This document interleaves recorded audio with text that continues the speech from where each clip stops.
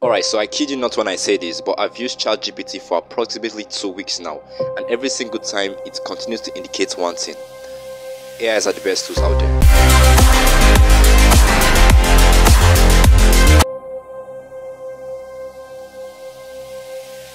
You've probably heard of ChatGPT, but if you haven't, let's play a quick review.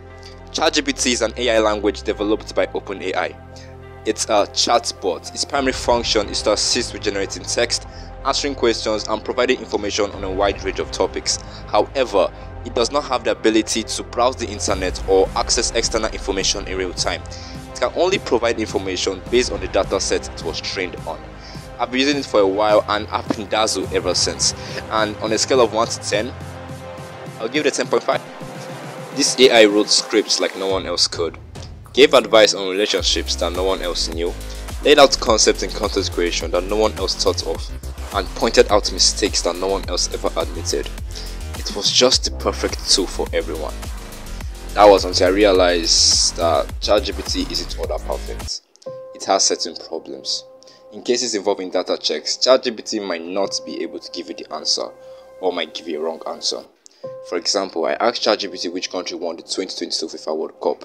It clearly stated that it could not provide the answer because its data set was only up to 2021. This is because it was built on a data set that goes up only up to 2021. But that was not the only issue. Due to the fact that many people want to access this new technology, ChatGPT sometimes is at capacity. And when this happens, you might not be able to access it due to the fact that their servers cannot accommodate everybody at once. I mean, the entire world is practically using this AI. But who wouldn't, right? Show me a teacher that wouldn't like help in planning out notes for the next class. Show me a designer that wouldn't like tips and ideas for their next design. Show me a content creator that wouldn't like a well-written script under 5 minutes. I know I will. And it all came down to me wondering, will this still take over the world someday? Will there be no need for humans in the front line anymore? Will our jobs be taken over? And the answer was no. You see, the main reason for AI existence is to assist humans in a given field, and we see that happening today. In the case of content creation, we see Adobe's podcast helping audios for content creators to be just right.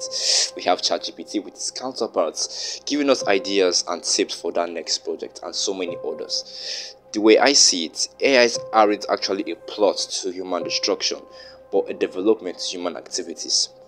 Whether this is true or not, I can only say one thing: I want to keep exploring the wonders of AI, and trust me, I'll keep you updated.